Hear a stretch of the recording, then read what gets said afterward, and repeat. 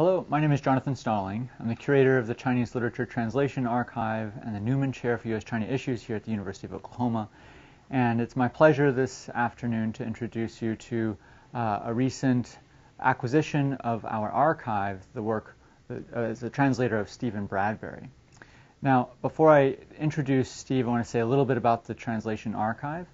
Here at the University of Oklahoma, we collect the work of translators, beginning with Arthur Waley in the early 20th century to the mid-20th century, also Howard Goldblatt, Wolfgang Kubin, Wilhelm Yip, Brian Holton, Steve Bradbury, Andrea Lingenfelter, among others. And what is an archive? This is all the texts that a translator produces when they're working on a translated work of fiction or poetry. So that can include letters or correspondence with the authors or with peer reviewers. It can also include the draft material where they're working through the translation. It can include their source books that might be annotated. And all of these materials taken together allow scholars to come in and get a feeling for the process of translation, not just a final product like a commodity, but actually a whole life world, an ecology of world literature, if you will. And so today we'll be hearing about Steve Bradbury's work, which focuses primarily on contemporary Taiwanese women writers. And I'm hoping that if you're hearing this video, you'll have a chance to come and experience this exhibit where he has on display his work on a number of contemporary Taiwanese poets. Xiaoyu, Amang, and Ye Mimi are the ones who he'll be speaking about today. So without further ado, I'd like to introduce Steve Bradbury. Steve is a translator, an artist, a visual artist, a graphic. He works in graphite, illustration, and he holds a PhD from English literature from the University of Hawaii. And he's lived for over 20 years in Taiwan, collaborating with and translating the poets who we'll be hearing about this afternoon. The lecture's title is Translating Contemporary Taiwanese Poetry and Material Culture, because material culture of Taiwan is very particular in ways we'll get a sense of how the poet producing other things than just books, or books in different kinds of formats. And so we'll invite everyone here to spend some time to hold the objects and experience the book, not just as a conduit of information, but as an art object, as a historical object as well. And this will be a part of an exhibit that will be continued throughout the year called Translating or Taiwan Literature in Translation at the University of Oklahoma. So without further ado, let me introduce my colleague and friend, Steve Bradbury. Thank you, Jonathan. 7 is great. That's a lucky number. That's how many in the audience. I actually used to translate male poets as well as female poets, but they either passed away or they were unwilling to work remotely, because I've lived in the United States since 2015 when I moved back, retired from my job and moved back. I will talk a little bit about the poets that I translate, but I'm more interested in the material culture side of it, Taiwanese poetry and material culture, the technological crisis that emerged just about the time I arrived there. I was very fortunate to arrive in the late 90s. That's when I got hired by National Central University. And it was a very interesting moment in Taiwan. Everyone in Taiwan was going online. They were among the first developed countries to really go digital. I mean, long before Americans had cell phones, they had cell phones. Grandmas had cell phones. Everyone had cell phones. So they were going online, and this created, like all popular technological innovations, it created a kind of crisis among those who were working in more conventional technologies, and among these included the poets. I'll give you an historical example. Like when photography emerged in, really 1839, daguerreotype published the complete technique for making a daguerreotype film. Photograph. And he published it, and immediately people made copies all over the world, and within 2 or 3 years you had daguerreotype style photography studios in every important country in the world. Every major city had photography studios within 3 years. Now, prior to that time, painting was really what was used to represent the visual world, what we see. But like a portrait painter, for example, that was the largest source of income for professional painters, was to make portraits of people. But why would you pay somebody, $25, $100 for a portrait, take 3 days sitting there, when you could get a very accurate, probably more accurate portrait of somebody, in 15 seconds for a dime? And of course, portrait painters went into a crisis. What do we do? All painters went into a kind of a crisis because they could not compete with the speed and accuracy of a camera. Well, this is what happens, I think, with all technological innovations. Any kind of innovation. It could be a cultural innovation as well. If you have somebody that comes up and has something new, fast, more appealing to an audience, you really have two choices. One of them is to do what they do and do it better. But that's really hard because they were there first. A good example of that is, let me give the other option first. The other option is to do what they can't do. So for the first option, I think there are some examples of people who were late on the block, that somebody else come along and invented something first, and yet they came along and they beat them at their own game. Like the Koreans with automobiles. They reverse engineered, let's say, a German car or a Japanese car. They figured out how to improve what it had, add special features, and drop the price. The Koreans make terrific cars, and they're much cheaper than their competitors. It's hard to compete with Koreans now when it comes to cars. The Taiwanese, America used to be the silicon foundry capital of the world. We made all the great, powerful silicon chips. But then somehow along, the Taiwanese came along, and they made them faster, better, and now they have the only silicon chip foundry that makes advanced chips in the world. You think about it. I mean, they beat us at our own game. Same thing happened with photography. Kodak was the first to make really cheap and convenient cameras. There were little brownies that anyone could buy, and for $1, I think they were in 1900. Now, Kodak is basically a museum. So it's really hard to compete with somebody at their own game, and there's no way that poets could compete with digital technology. They could use it, they could exploit it, but they really couldn't compete with it. So what's the other option that you have? If you can't do what they do better than they do it, cheaper than they do it, then only real choice is to do what they can't do. So what could poets do that digital culture could not do? Well, this is another thing about that moment that I came in the late 90s. The same moment that the Taiwanese were going online saw the emergence of this incredible consumer culture that was right there. I'm not talking about just, walls full of consumer products. I'm talking about consumer environments like Starbucks. I think the first Starbucks was the same year I arrived, 1997. It was in Taipei. And then they soon spread because they're not just selling coffee. They're selling an atmosphere, a kind of status, a kind of style, fashion. And it was very appealing. So it's great to go to a machine and get your coffee without having to talk to somebody in the pay line. But it's even better to go into a place and feel like you're rich, or you're sophisticated, hear jazz, and get these wonderful treats. There's something about that consumer culture that encourage actually a kind of return to the material, physical, sensual, visceral things, collectibles, for example. The 90s also saw the emergence of the great bookstore chain they have there called Esli, Chongping. And they didn't just sell books, they sold an atmosphere. It was a great place to go and hang out. They sold all kinds of consumer products, like museum gift shops. They would have a whole range of items, and it was a great place to go and socialize. They usually had a couple of coffee houses inside of them. And so at the same time as you're seeing all these people go online, for example, with blogs and other digital platforms, you had the emergence of this physical material culture. So poets were a little bit annoyed at the poetry, and poetry publishers were a little bit annoyed and aggravated by the emergence of things like poetry blogs, because you could do that for free.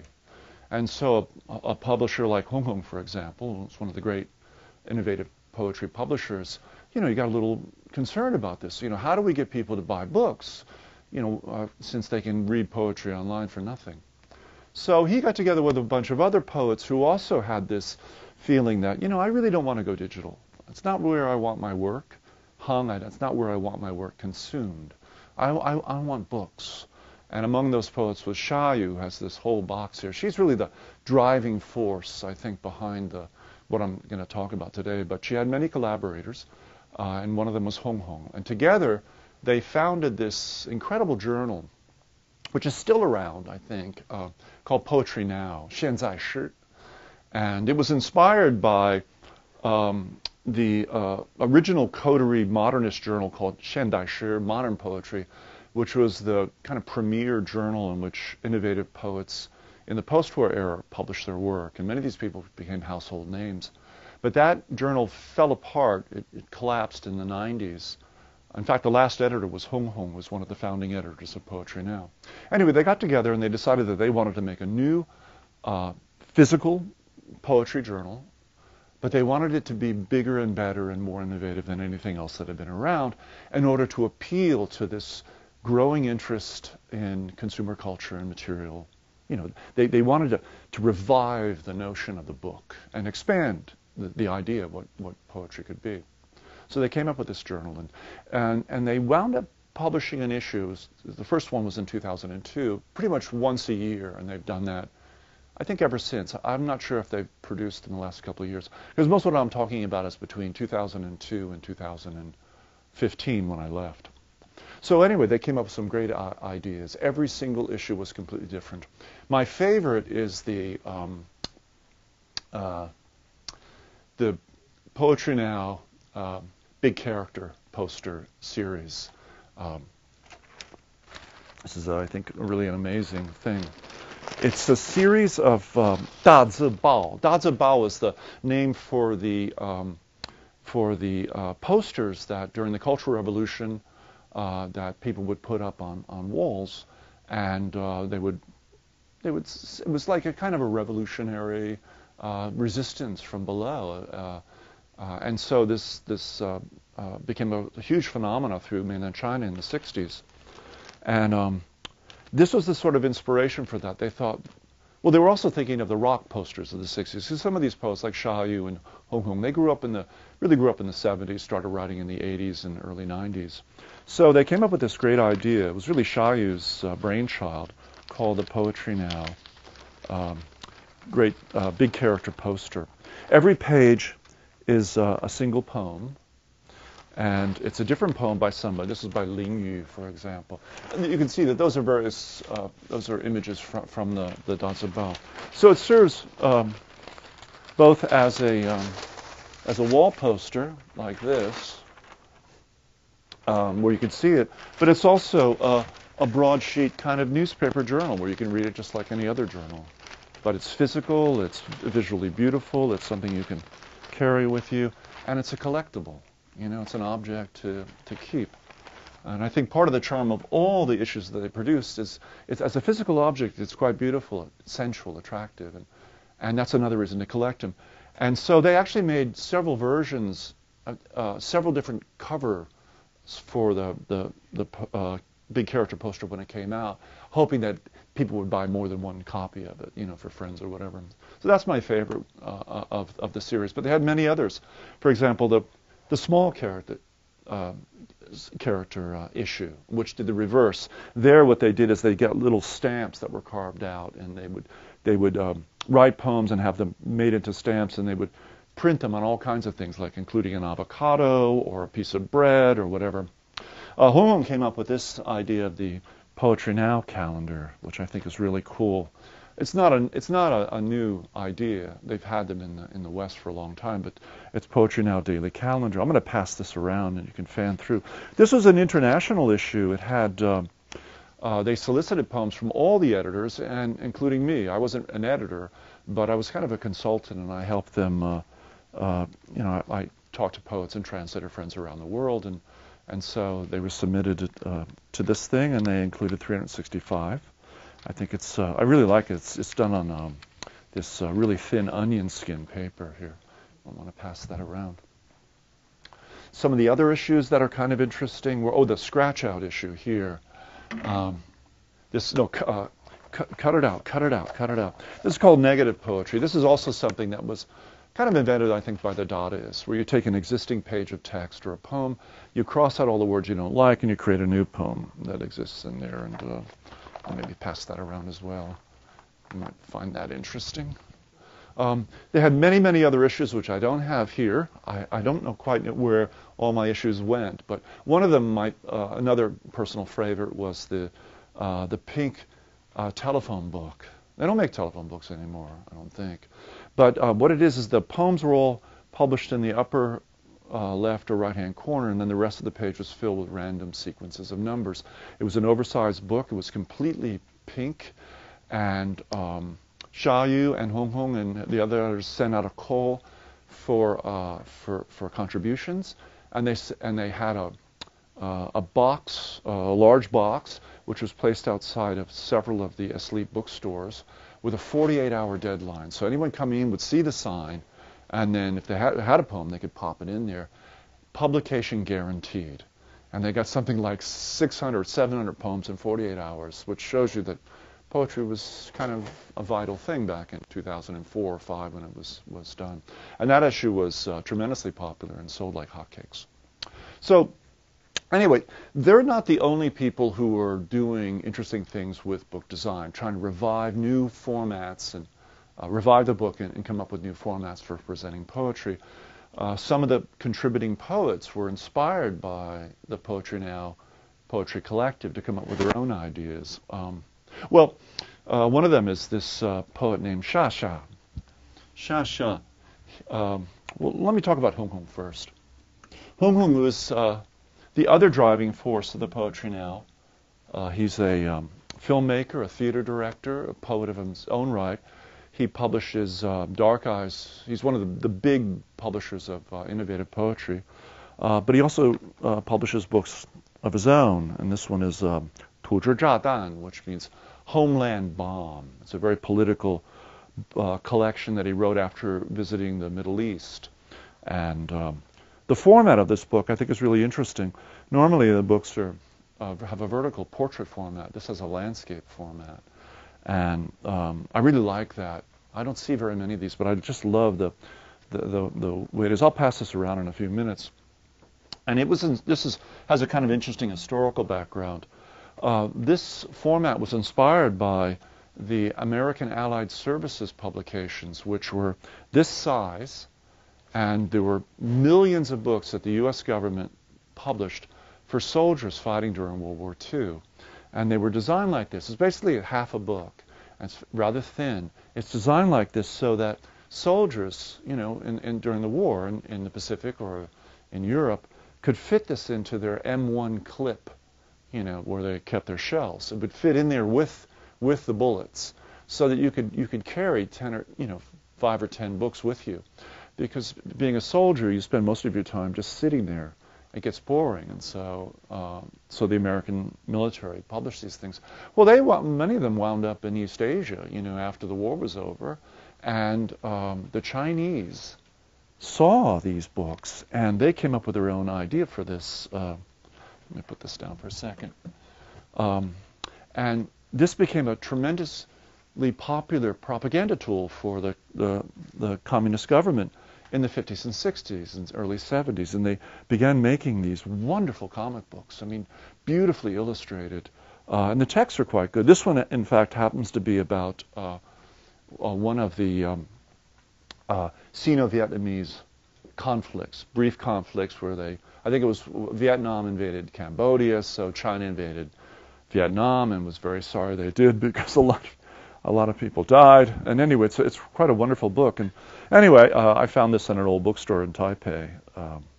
But I thought the historical interest. I'm surprised that people don't do more of these. I think this would be a very nice point of purchase selling item.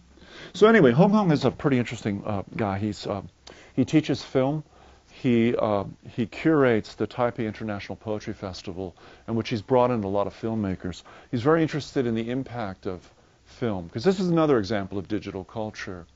It's not just getting online, but films. How does a poet, a book publisher, compete with a film? And he wrote this wonderful poem called The World. I won't read the whole thing, but I thought the first part of it will give us an idea of the context of what it's like to be in Taiwan in the late 90s, early new millennium. It's called The World. The world is not outside. It's here, in these trailers, where every hour of the day, war and terror, love and laughter, pass before our eyes like ghostly apparitions. He's talking about the trailers in front of the film, the theaters, the movie theaters in Taipei, where you can stand outside in the line, you see these trailers for all the movies that are playing at the current time. Of course, this is pre-COVID. I don't even know if they have these theaters anymore. So, and then it continues here. The world is here inside this endless spectacle of formulaic teasers. No need to even buy a ticket. You can stand here and watch them for hours. And in every single one, they all speak English. Now, there's another thing, I think, another, I can say, technological innovation that poets and poetry publishers are competing with. Let me pass this around. I really love this book. The interior illustrations were done by another poet I'm going to talk about in a minute. But, you know, so, I mean, this is the problem for anyone who's trying to compete for the attention of a consumer. You know, I mean, think about yourself. Would you rather read a poetry book, or would you rather watch a movie? Especially a big blockbuster movie, you know, from the United States or France or Germany. You know, it's an uphill battle for poets, I think. And which is one of the reasons why so many poets have gone into filmmaking, including Hong Hong, as a way of packaging their work to make it more interesting for consumers. Now, one of the, I think, really interesting material solutions to attracting the attention of potential readers is Shasha. And Shasha came up with these wonderful novelty items for packaging poems. Like this, you've seen these, I don't know if they still have them anymore, but it's basically a candy dispenser. You put a quarter in or $1 in or whatever it is, you crank it and then this thing pops out, and inside is candy or a treat or, you know, a doll or something, or superhero or whatever it was. So she went and bought one of these machines, and she got all these eggs, and then instead of filling them with candy or Marvel comic heroes, she filled them with poems, which she formatted herself and designed, you know, little woodblock prints for making them quite attractive. And she usually wrapped them with something interesting, you know, like something like you maybe do for a hair, tie back your hair, or she'd put in some other novelty item in, so you weren't just getting a poem, you were getting something else. Sometimes it was candy, in fact. And then she included very short poems on each of these. There were usually, I think there was a dozen that she made totally, and so you'd put them in there, and then she'd have a list of all the poets' names. And I remember this very vividly, because the first time I saw this, I believe it was a coffee house in Taipei, and I was sitting at a table trying to do a translation, and this gaggle of high school girls from Beinu, which is the premier female high school in Taiwan, were there, and they were at the machine, and they kept putting in quarters. They kept putting in quarters, and this woman would open it up, and she'd look at it, and then she'd throw it down, and then she'd put in another quarter, and she'd take it out. She kept doing it. She says, "I'm looking for the Xiaoyu poem," you know, and she finally got it after about 7 or 8 tries, and not a quarter, it was Taipei, it was a dollar, I guess, $100 or whatever it was. I can't remember the currency, and then I introduced myself and I said, well, I'm her translator, you know, and so they were, but anyway, I was struck by that, and then I thought, well, I've got to meet who this person is, Shasha. So Hong Hong introduced me to her, and anyway, this is one of my favorites. It's also speaks on the topic here. It's by a Ming Dynasty poet named Gong Zi Zhan. And just the first 2 lines, it's 古人至字鬼夜泪 no 鬼夜期后人识字百忧集. So when the ancients basically invented writing, the ghosts cried, and the people ever after in learning to read or learning writing, Yoji, this is have collected one depression after another. In other words, learning how to read and write is depressing. I thought that's a really interesting poem for somebody in the early 19th century to have written. Anyway, another item she did was the poetry matchbooks, which I thought were quite cool. I don't have any matches left because they wouldn't let me take the matches through customs when I flew back from Taiwan to the States, so I had to take them all out. But you know, a lot of people in Taiwan smoke, especially when this came out around 2010. And so matchbooks are, you know, something that people buy regularly. So what she did is, again, she did the same basic format in which she had an illustration, add a poem, stuck it in the matchbox with matches, and sold it as a box set. And I think it's really quite attractive. And she would sell this in Chongping, I think is where she sold most of these. She had a lot of other novelty things like poetry in a sleeve. I can't quite remember what they are. And the months, and there's actually 13 of them in there, because the Chinese traditionally have 13th months. They have a Rui Yue, which means it's like the what do you call it, the extra month you need every 4 years or so for the days because you know what do we call it in English? What? Yeah, it's like the leap month. They don't have a leap year; they have a leap month every year. So anyway, so this is basically the center of a movement of revival of poetry books. So when Poetry Now came out, a lot of other people who wanted to be poets or already poets became inspired to do really interesting things with their publications, not just to publish in a conventional format, but to come up with their own ideas for presenting their work. And most of these people are self-published. And the greatest of them all, I mean, the real genius behind this return to the book as a material object is Sha Yu. She's one of the first poets I've ever translated. And that was another lucky thing of my arrival in the late 90s. At the end of the 90s, I'd tried to translate her work before. I'd written her in Paris. She lived there. She lived there for many years. And she wrote me back saying, you know, I think translation it's pointless, you know. My work can't be translated. You know, I've looked at the translations that other people have done, and I hate them, you know, and so I'm really sorry, but, you know, bye-bye. But anyway, a year later, she came back to Taiwan in order to publish this book, Salsa, which, is my favorite, and the first of her books that I published in its entirety. I don't have a copy of it here. I thought Jonathan would have one, but, and I didn't bring one of my own. So she was coming back, and she was still typing up and proofreading. She had just learned how to type. She had never learned to type before.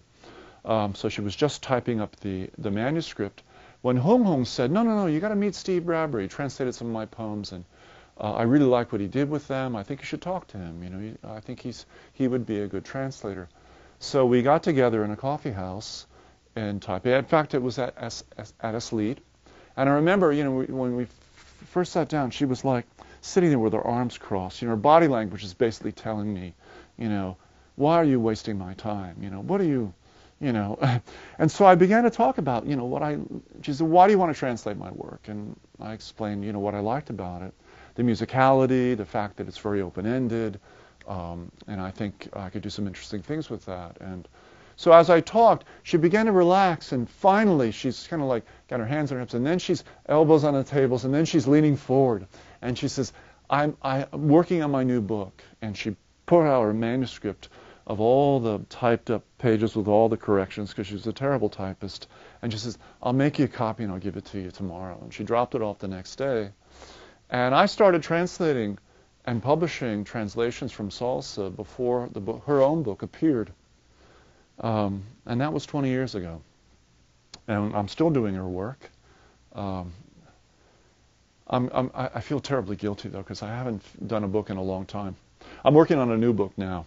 Anyway, so one of the interesting things about this book, Salsa, is that it's got what they call deckled edges, which means they never trimmed it.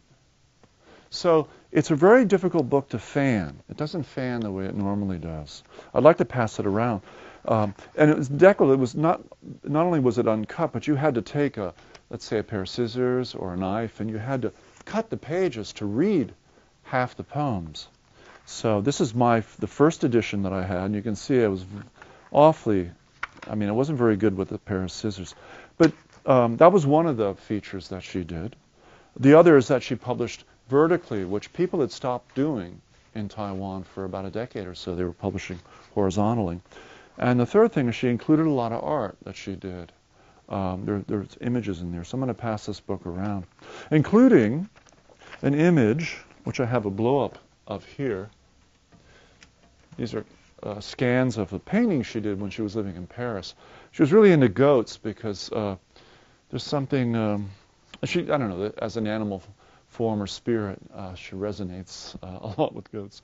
Anyway, that became I used that for the postcard that I used as a promotional postcard for my first book of her first collection of her poems, which was Fusion Kitsch. That's this one here in the corner. And this book. And so me and my designer used it for the cover of this volume here.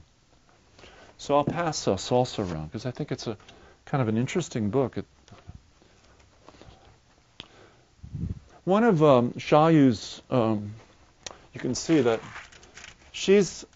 this is a self-portrait that she did of her as a boxer, but also kind of sexy, and she wants to engage with readers in a kind of physical way, and one of the ways you do that is with a book. A book is a very intimate object. Let's take this one out here. Books provided the first, especially for women, they provided the first privacy that women ever had. Because normally you're not allowed to go out and run around and go out on the streets and stuff. You're stuck in the house, and there's usually somebody else there. But when you open a book and you start reading, it requires almost 100% of your consciousness. And so the world around you disappears. And the only world that exists, yeah, I think she's saying something to me, is the world that you're reading about. If you've read Jane Eyre, you might remember that when she wants to read, she goes into the little window alcove where she can sit, draws the curtain so nobody can see her, and she can look outside the window and see the landscape, or she can read in her books, and then she's taken. It's basically a time and space machine. It takes you somewhere else, away from where you are. So books had this wonderful way of allowing you to escape from whatever environment you had, troubles, worries. But they also it's a very physical thing because you touch it, you feel it, the smell of a book. There's even a word for that, vermicore. It's based on the idea of ichor, the food of the gods. Verma means vellum, which is, the early, pre-paper, lambskin. It's physical, but it makes a noise when you turn it, and then the shape, and it's something you can hold to your chest. So Xiaoyu's always made books with the idea that it's a very intimate way that she and her reader can connect. And all her books are designed not only to engage the reader, but to encourage them to participate in the collaboration that reading is. So her poems are deliberately open-ended, and the only way you can really make sense of it is to project your own thoughts and ideas into it. So in a sense, the reader and the author make whatever poem that is together. That's why she actually had some advice from me early in our relationship. She said, Steve, don't paraphrase what I'm saying or what you think I'm saying. Translate what I wrote, because readers need their freedom. I shouldn't be coming along and telling the reader what to think. Let the reader decide what to think, because every reader's going to come up with a different poem, really, when they do that. And one of the things she likes to do is slow them down, though. We're in an age now where everything is speeding up. She wants to slow them down, force them to take time to do something. She also likes the idea of individualizing objects. And one of the ways she did that is this particular collection, which is called 16六十首, poems, 60 of them, is its design, the cover is the latex covering that you use on the scratch things on lottery cards, you know, and on your used to be on credit cards. You have to scratch off latex. So what happens is that you know, each person can you know, can individualize their own copy. Here's someone else that was posted online, is that they sort of scratched a cloud in the middle of it. The first issues were in silver and black, and this is my copy, my first copy of it. And I individualized by saying, every time it rains, I think of you, because shayu is a homophone. You know, it's a word that has the same sound as to rain. You know, shayu, raining. Anyway, so I'll pass this around. I'm working on that now. I should have that book finished by the end of the year. I've also thrown in some translations, which I thought maybe it might be interesting. She's a very in-your-face kind of poet, and she doesn't kid around, and she's shameless, you know, in what she's willing to say and do. So I thought I'd read a really short poem from that. It's called, and also she's very ohua, which means her language is very much in the style of Western writing, syntax, and she often takes English texts and translates them back into Chinese to make poems, and this is an example of what she did that. The title of the poem is "You Are a Dog, I Am Your Bitch," which is an idiom, you know, that we have in English, not something you'd want to say generally in mixed company. So she did a literal translation of that. 你是狗，我是你的母狗, which has a very different feel than, it's not nasty, it's kind of like, anyway. So the poem goes like this. The translation goes like this. The gods are everywhere. Prayer gets you nowhere. The cockiest of all is dog. He has no interest in finding himself. He finds himself a bite to eat, and then he finds another dog. He sniffs about, he wags his tail, and I interpret what he says as this. Perfect. I am a dog, you are my bitch. That's shy, very much in your face. So she got some newer publications. She's actually better known as a songwriter, or rather, her songs are better known than her poems. She's one of the most prolific songwriters in the Chinese-speaking world, and she's been writing poems since the 80s. And in fact, you may even know some of her songs. There's my favorite is 我很丑，可是我是很温柔. I'm ugly, but I'm tender. And this is like this huge hit that everyone knows all over the Chinese-speaking world, you know. So she's written a lot of, she doesn't write under the name Shai, she writes under the name Li Gedi.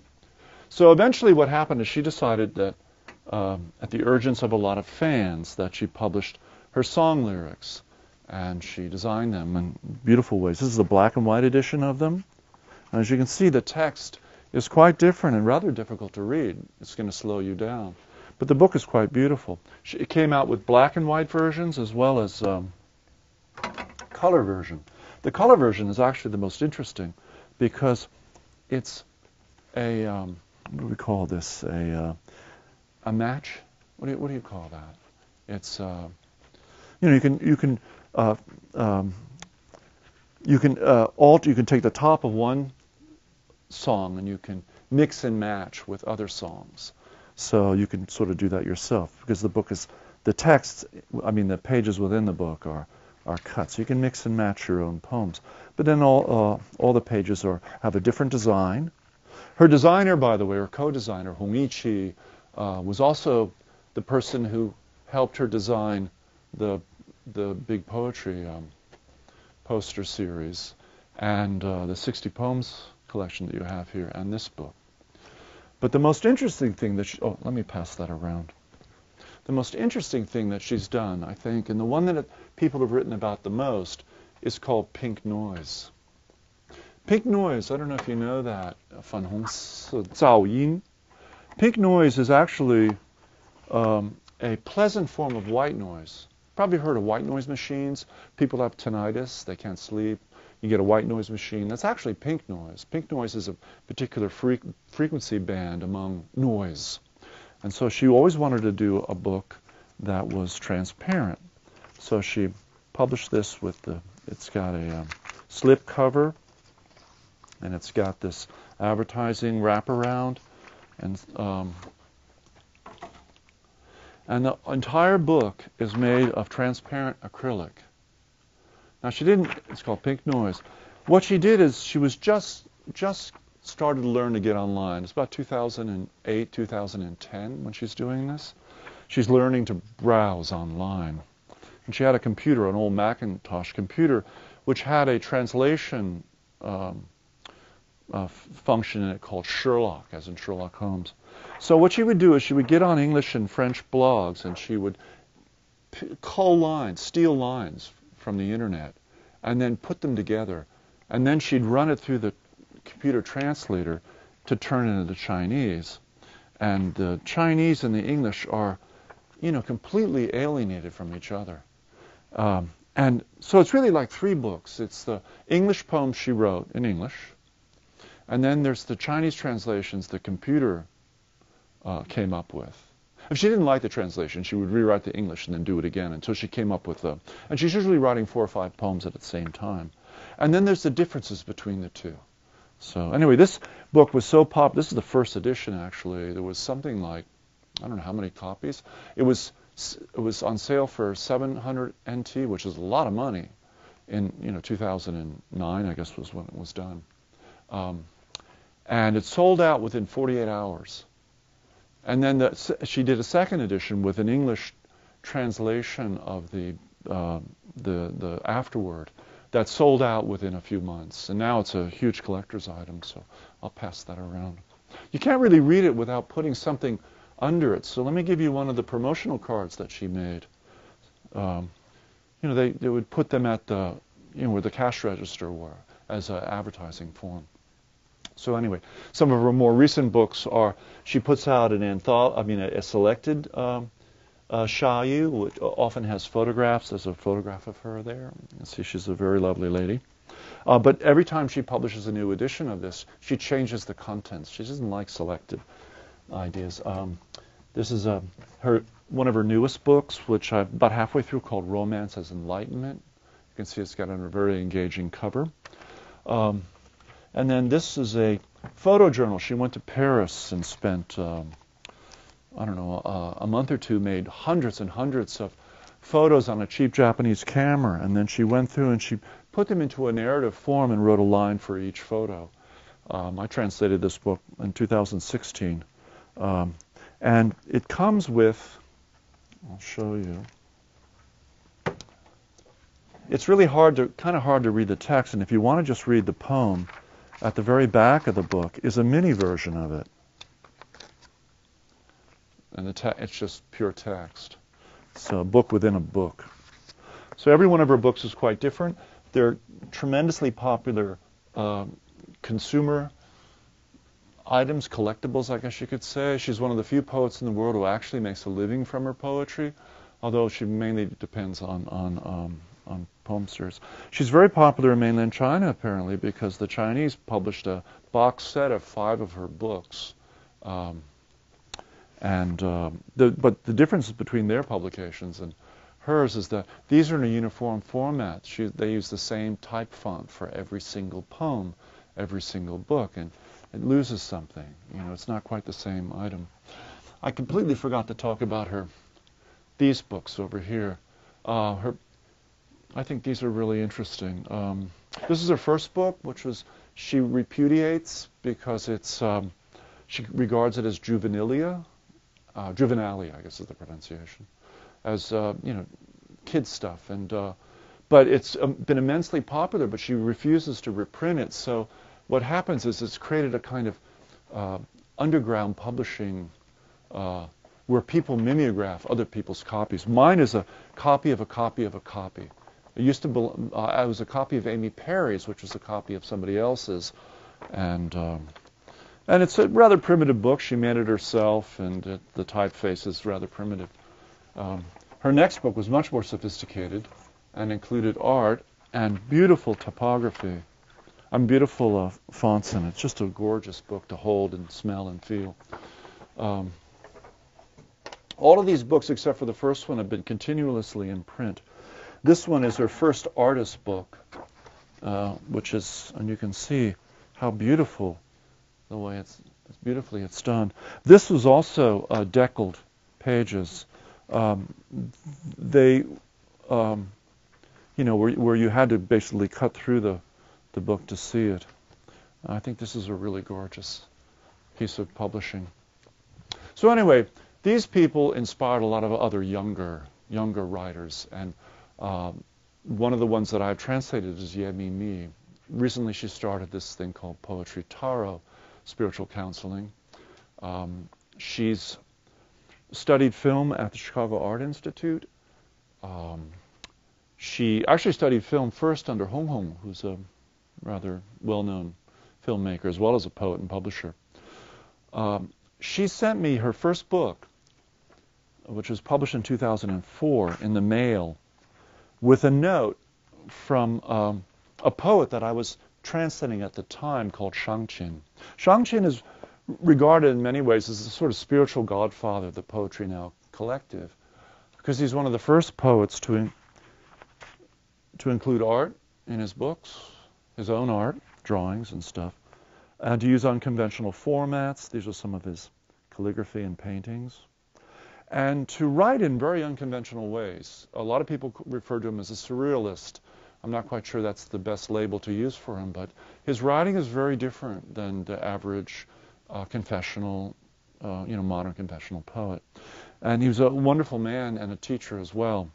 And he was, he wasn't a teacher of me so much as a mentor. Anyway, she sent me a copy of this book called Chihei. It's pitch black. Chihei is the title.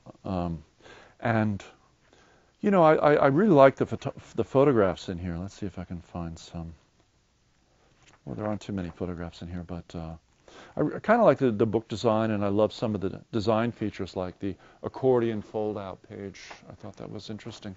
But by chance, I was getting a lot of books from young poets who wanted me to translate them, and by chance, the poem I opened to, which I read, didn't really appeal to me, and so I put it on a shelf and quickly forgot about her. But then 2 years later, I was at the Dragon Boat Festival poetry reading, Duanwujie poetry reading, I think at Wisteria, which is a big tea house in Taipei.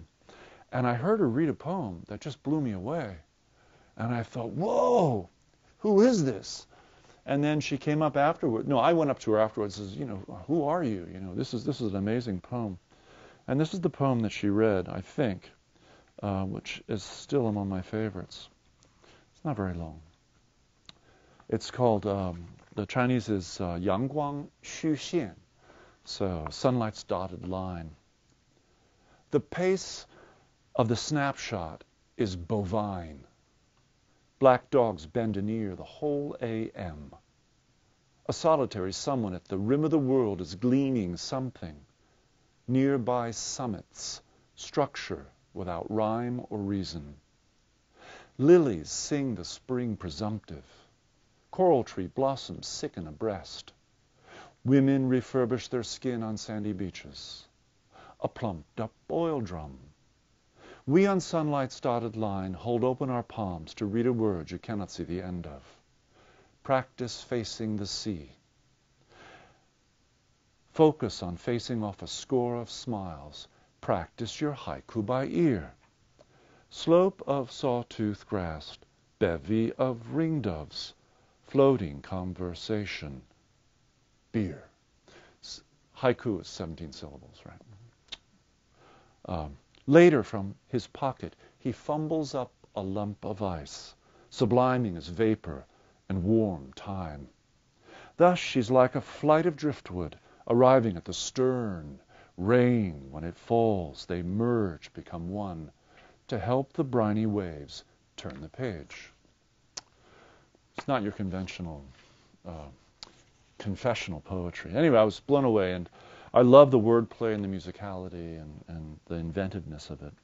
So anyway, I've translated a chapbook of her work called His Days Go By the Way His Years, which is long out of print, and I feel guilty to having done more. And she went on to publish a lot of other really interesting books in interesting formats. This one is filled with photographs. Let's see. It's filled with photographs, and it's a combination of prose poems, personal notes. Here's a wonderful photograph from when she was in Chicago at the Art Institute of boots in the street, and it came with its own wraparound cover. So, yeah, me. So last but not least is Amang, the poet that I just translated. Could you get the books out for me, Jonathan? Amang is equally interesting. Like Yemimi, she's really into musicality. She makes poetry films, and she channels her poetry. I mean, they're not the kind of people to sit down and think, well, I want to write a poem about a tree. It kind of pours through them, and so they write a lot, and they never revise, which is, I think, rather unusual. So I met Amang in 2007. Hong Hong recommended that she meet me and then suggested that I get together with her, and I liked her poetry. I didn't translate very many poems before I left Taiwan in 2015, but I was very impressed with her first book, which I'm going to pass around because this is brown sandpaper. She's clearly a poet who likes to leave an impression, and of course the format is so unusual. The text is so beautiful. I was just sort of blown away by the book. She gave it to me at my first meeting, and I started translating some of her poems. But it wasn't until 2016, after she'd published this book in mainland China, which is a much more conventional book with conventional typography. Rather disappointing, I think, after this book. And she was in the midst of making this third book, which Hong Hong, by the way, is the publisher of, which includes a lot of her photographs and many of her poems. We both got invited to the, let me pass this around. We both got invited to the Vermont Studio Center in Johnson, Vermont, thanks to a big fellowship from the Henry Luce Foundation, which flew her there and flew me there.